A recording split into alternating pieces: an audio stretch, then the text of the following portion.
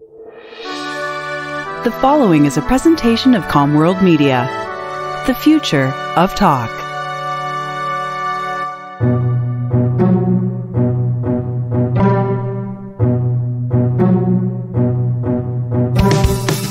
Hi, this is Phil Valentine. Over the past few years, one of the basic responsibilities of a nation to protect its borders has been turned into a racial issue. As millions of illegal aliens stream across our borders, we're being told that opposing it makes you a racist. Is border security really racist? In a moment, I'm calling Bovine Scatology on that.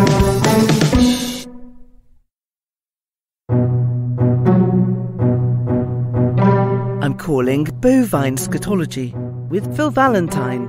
By now, you've heard the claim from Alexandria Ocasio-Cortez that illegal aliens captured at the border were being made to drink out of toilets. And these women were being told by CBP officers to drink out of the toilet.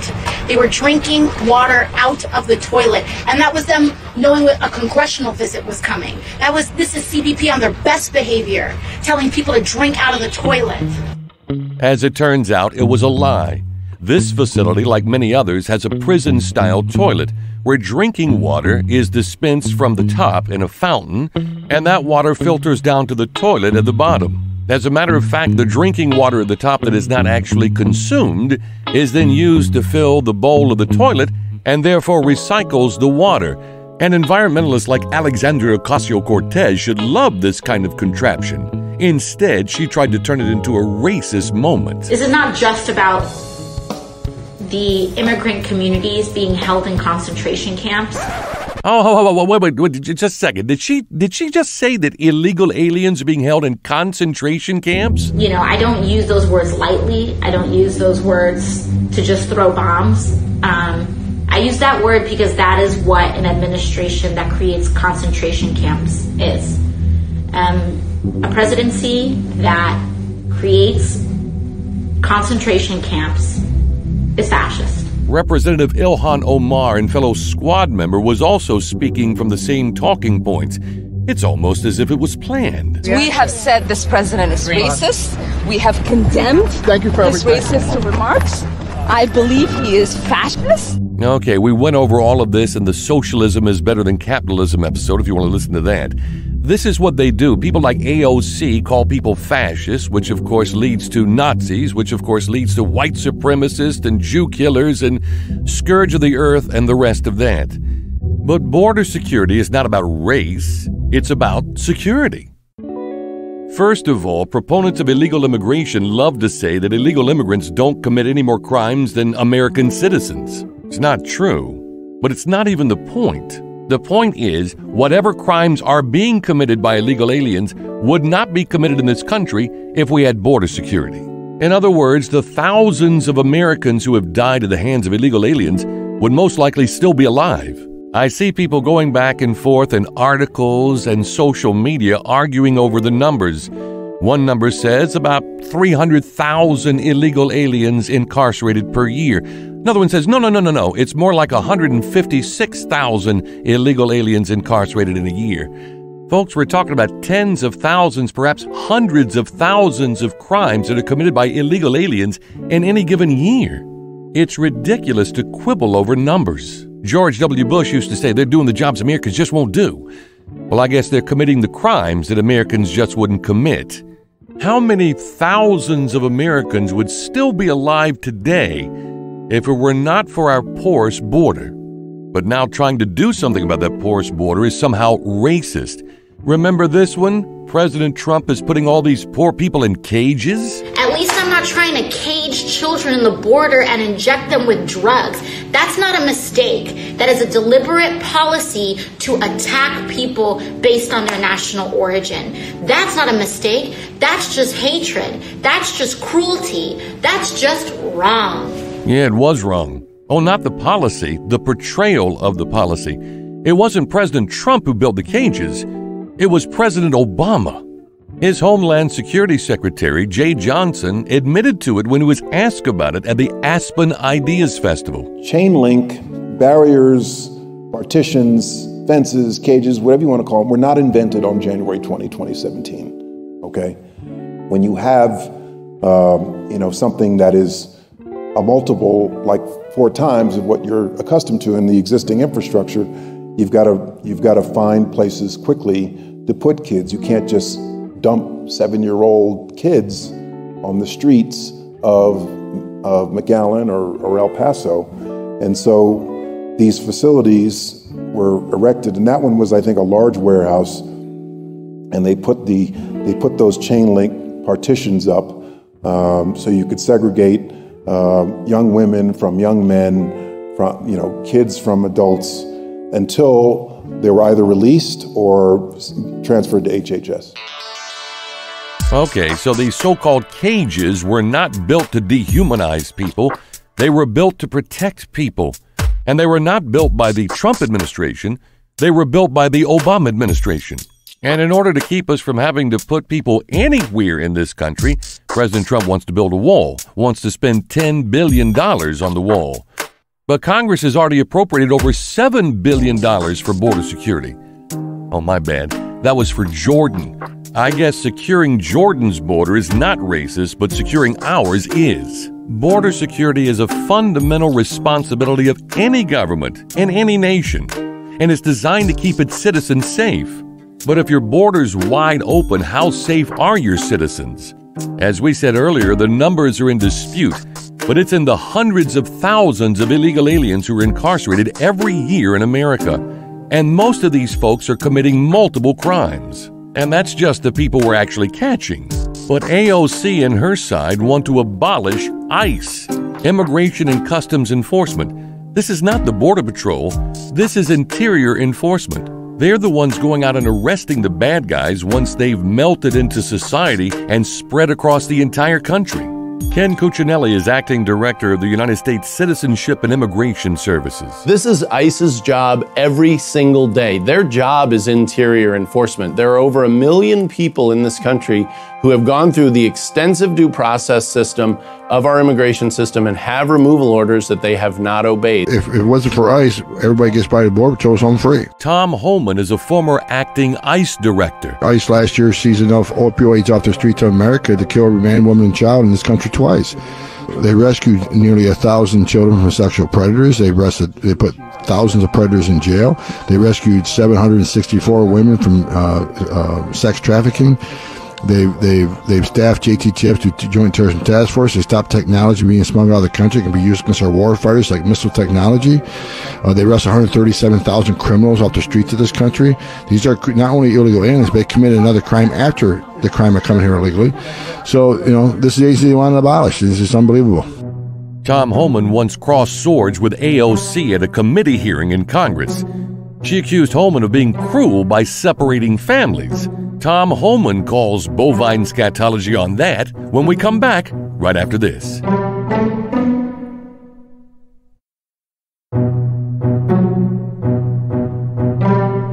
I'm Calling Bovine Scatology with Phil Valentine. You've already heard AOC refer to the Trump administration as fascist. She thinks border security is racist.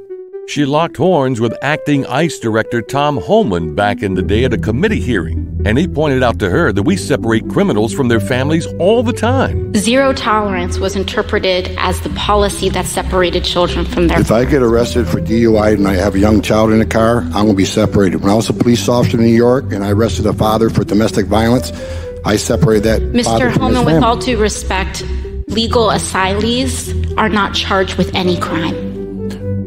When you're into the country illegally, it's violation 8 United States Code 1325. Seeking asylum is legal. If you want to seek asylum, you go through the port of entry, do it the legal way. The Attorney General of the United States has made that clear. Okay. Not okay. Not really.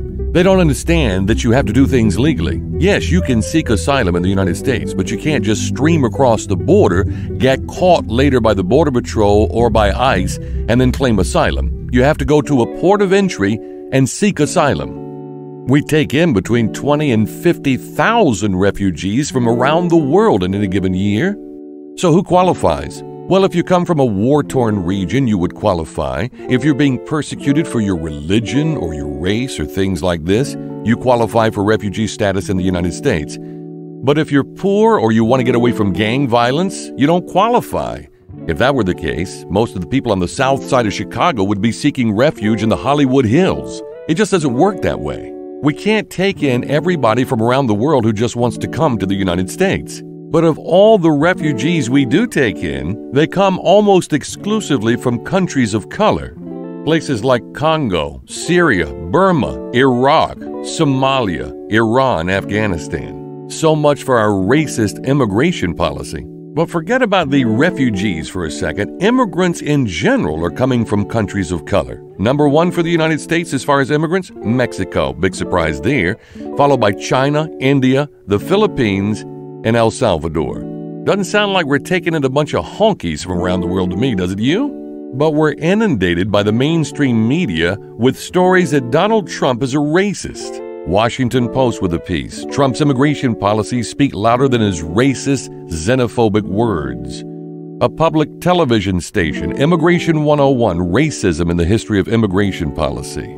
Stanford Law Review, White Nationalism as Immigration Policy. Time Magazine, Donald Trump's anti-immigration rhetoric is rooted in racism.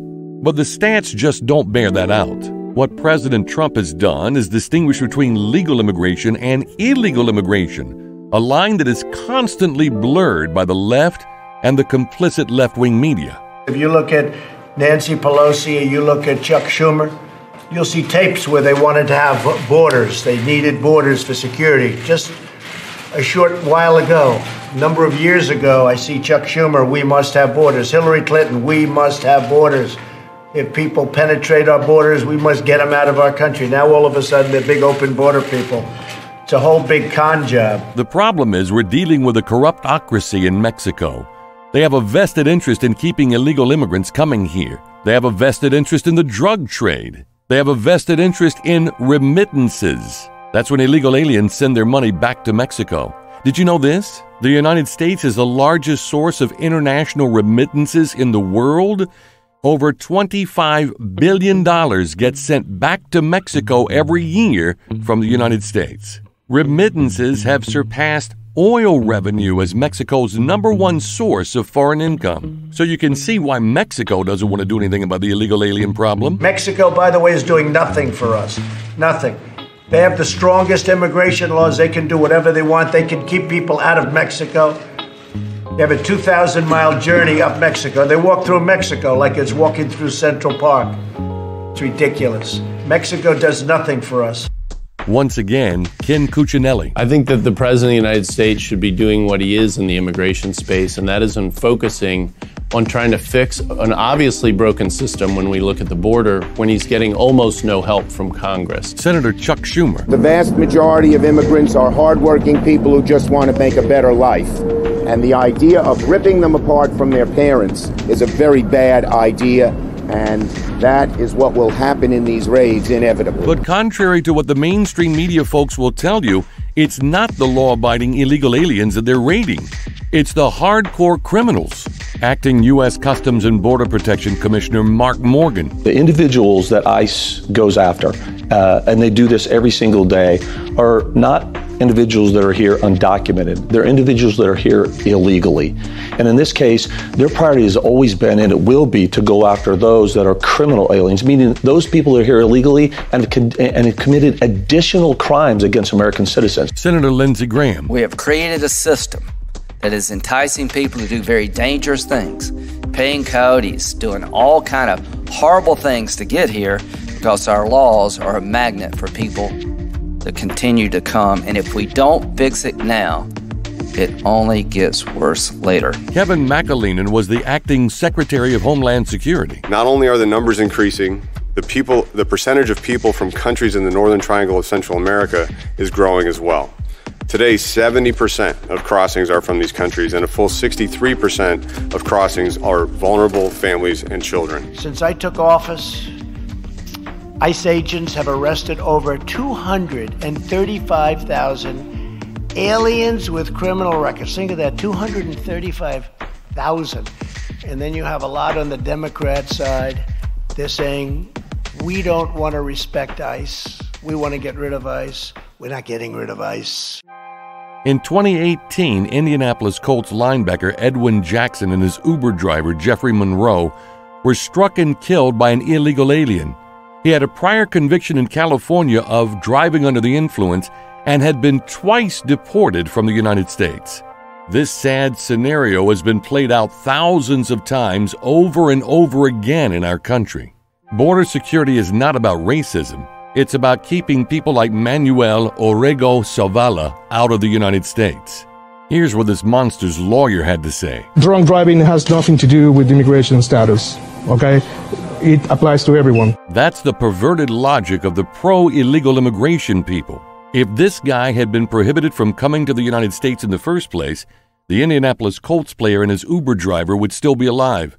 So would thousands of other American citizens who have been killed by people who decided to come to the United States the wrong way. And we get them the hell out of our country.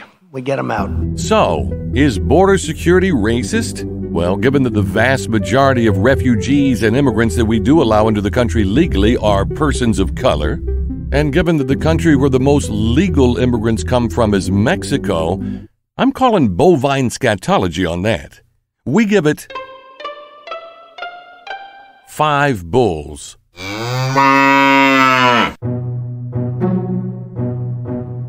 We hope you enjoyed this episode. Remember that you can find show notes and references all at bovinescatology.com. Make sure you follow us on social media. This is Phil Valentine. I'm Calling Bovine Scatology is produced by World Media. All rights reserved. This has been a presentation of World Media, the future of talk.